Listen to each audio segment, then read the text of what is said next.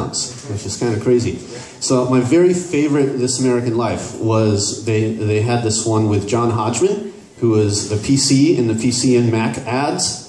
And John Hodgman would go around interviewing people and asking them whether they would prefer to have the superpower of flight or invisibility.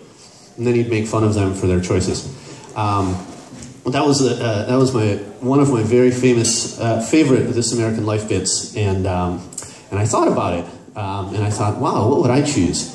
And then as I was thinking about that question, this old Sam Cooke song called Cupid came on. You know, the one that goes, Cupid, pull back your bow and let your arrow go straight for my lover's heart, for me.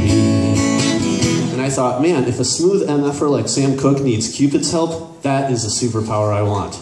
So that's how this song came about.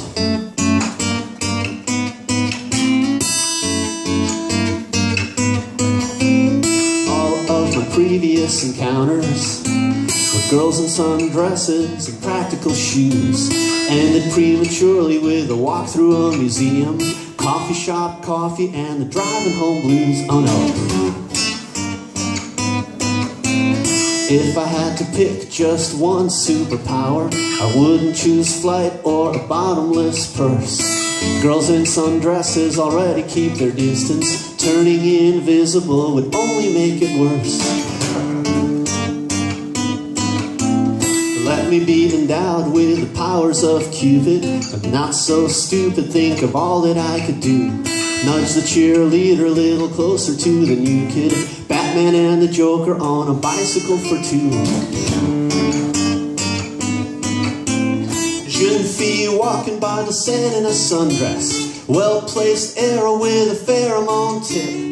Would it be unethical, would it be immoral to turn her gaze to me with a quiver in my grip?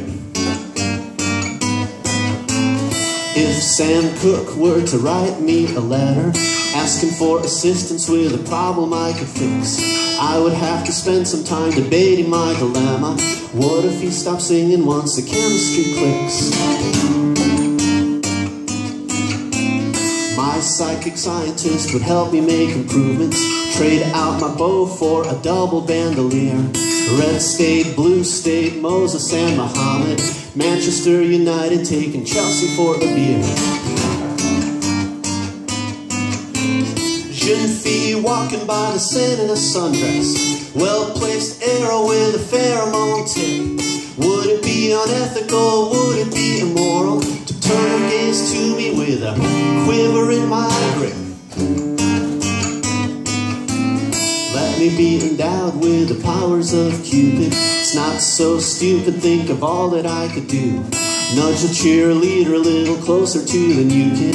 Putin and Obama on a bicycle for two.